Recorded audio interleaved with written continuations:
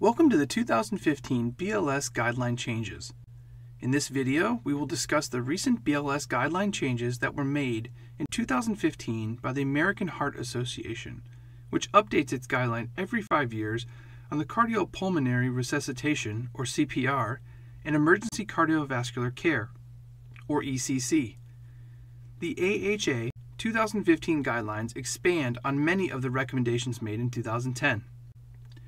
As it continues to focus on high-quality chest compressions due to the improvement in resuscitation outcomes. The first change is the rate of chest compressions. In 2010, it was at least 100 compressions per minute, and the 2015 update is 100 to 120 compressions per minute. The range of 100 to 120 compressions per minute leads to a decrease in cardiac output due to incomplete cardiac filling during chest recoil. The second change is in the depth of chest compressions. The 2015 update states the target depth for adult compressions to be between 2 to 2.4 inches, which is 5 to 6 centimeters. Research revealed that compressions delivered beyond this depth could result in resuscitation-related injuries. The AHA continues to emphasize training and practice to be important in developing good technique.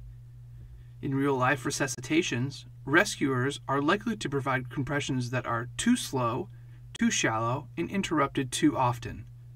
With frequent refresher training for skills and knowledge and a detailed feedback on rate and depth of compressions will help develop and upkeep good technique. In 2010, sequence changed from airway, breathing, compressions, or ABC, to compressions, airway, breathing, or CAB, remains in the 2015 update. The early initiation of chest compressions resulted in improved outcomes. The ratio of traditional CPR cycles of chest compressions to rescue breaths remained the same in the 2015 update.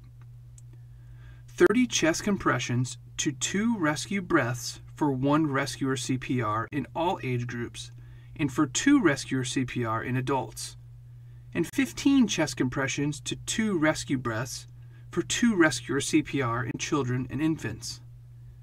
The AHA also points out that high-quality chest compressions are most valuable in saving a life. The members of the community should know that even if you don't know how to do anything else, doing chest compressions is better than doing nothing at all. Most people should have access to a speakerphone-equipped cell phone that they can use to dial 911, or have a bystander call for the rescuer, and the EMS dispatchers can instruct the rescuer to do hands-only CPR. For further details on the 2015 guideline changes for BLS, please refer to your full-text manual provided with your BLS package.